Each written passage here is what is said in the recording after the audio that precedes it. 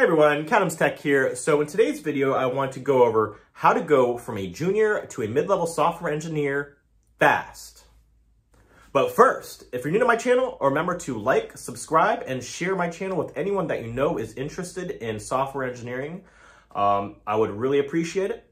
But without further ado, let's go on and get into it. All right, so the first point for this section is, I would say, communication. Communication is absolutely crucial in the workplace and as a software engineer. So what is it that you want to communicate, right? You need to get a little better at sharpening those skills when it comes to knowing which questions to ask, right? If you're given a new feature to work on, if you're given a new bug fix to figure out, you need to know and understand what it is that is going on. Sometimes a project manager will just hand you the task and say, look at the JIRA ticket, and that's it, right? But it's your job to go in there and understand what the problem is. And the earlier you can do that, the better. Because then before you get too enwrapped in it and you spend way too much time trying to figure something out that may not even need to be figured out, it's better to take a step back and know which questions to ask. So it's our job as a software engineer to understand what the criteria is. A way that you can get better about this is, say you're given a new assignment, right? You're given this new feature to work on, or you're given this new bug fix to figure out. Spend a little amount of time digging in to the problem. So look at the ticket, try to understand what it's saying, look at the Figma if there's a Figma mockup. If it's a bug fix, dig in the code, right? After you look at all the stuff, start digging around in the code and try and understand how it's going to be architected or which areas of the code base you need to touch. Try and dig in a little because more questions may arise. And when more questions arise, you'll need to ask someone, right? So the earlier you can do that, the better. And communicate that. Communicate that to your team, communicate that to the stakeholder, communicate that to your engineering manager as early as possible. In addition to communication, say you're running behind on a project, right? Something that I've seen very common with junior software engineers is they'll be running behind on a project and they'll wait literally the last days to state that they're running behind on the project. Something that a mid-level and a senior level software engineer should do is recognize this earlier on. Recognize this maybe halfway through building something or a quarter of the way through building something and say, yep, I think I can see the scope increasing on this. So it's going to take longer. Identify that. So what you can do is get better at recognizing that something is going to take longer than you initially anticipated.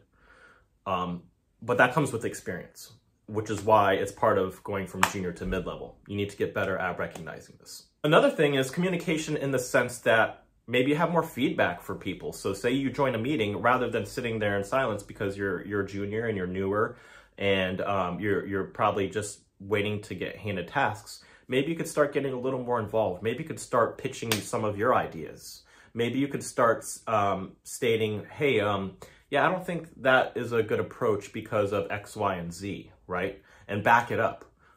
The sooner you can get better at doing this, the more you're going to be looked at amongst your peers as someone that is skilling up.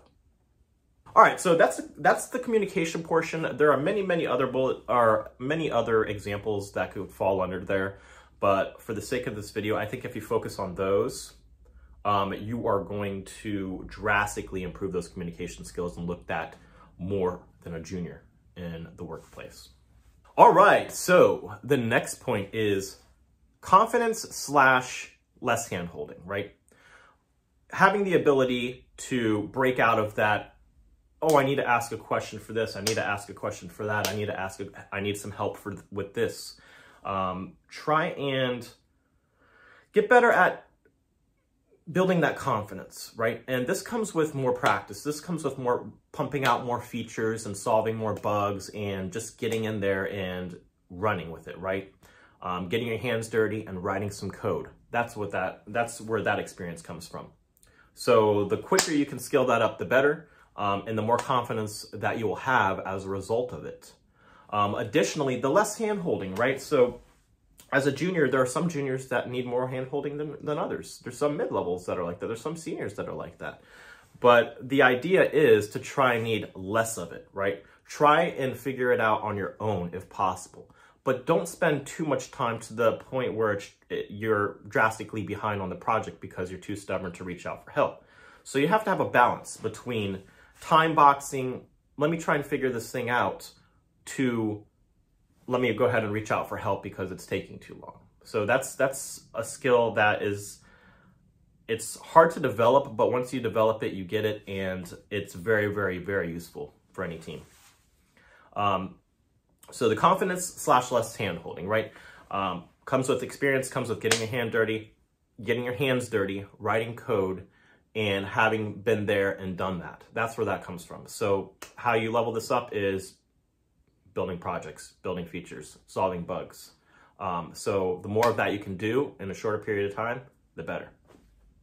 All right, so point number 3, right, is improving and refining your current tech skills. What tech stack is it that you use at your workplace? What are the core technologies that you touch every single day? Those are the core technologies that you want to learn inside and out to the best of your ability. Comb over those docs, right?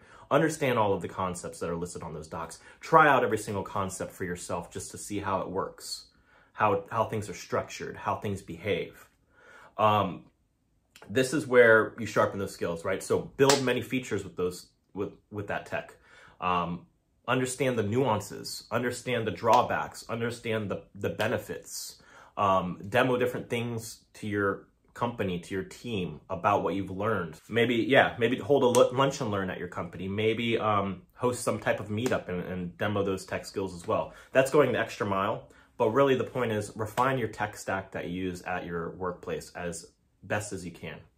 Say you demoed a certain tech, say you were getting really good at React, right? And you're demoing what you learned about React to your company, right? Say you lunch and learn. So others that are less skilled in React at your company may reach out to you and look at you as if you're the React guy or the React gal, right? They're gonna look at you as if you're the person that is a guru in the subject. They're gonna come to you and ask questions. Hey, can you help me out with this? Can you help me out with that? And guess what? Is that something that many juniors have? Is that something that you see a lot with juniors, other software engineers coming up to you and saying that? No. So this is essentially a good way to level up as a junior, right? Get more refined skills in a particular technology. And how you do that is, once again, you have to build things with it. You have to put your hands on the keyboard and get those keystrokes in. All right, so these are the 3 big ones that I honestly believe you need in order to skill up fast from a junior to a mid-level software engineer. I did these 3 things. I went from a junior to a mid-level software engineer in exactly 1 year's time for the company. I started off as a junior there, and then I was promoted to a mid-level in exactly 1 year. So improve your communication, improve your confidence / less hand-holding, right? And improve and refine your current tech skills, especially the technologies that you use every single day at work, right? These 3 things, guarantee you. So I hope you all found this video useful. I have a ton of more content coming out for you all soon. Thank you all so much. Remember to like, subscribe, share my channel with anyone that you know is interested in learning software engineering. And until next time, thank you all.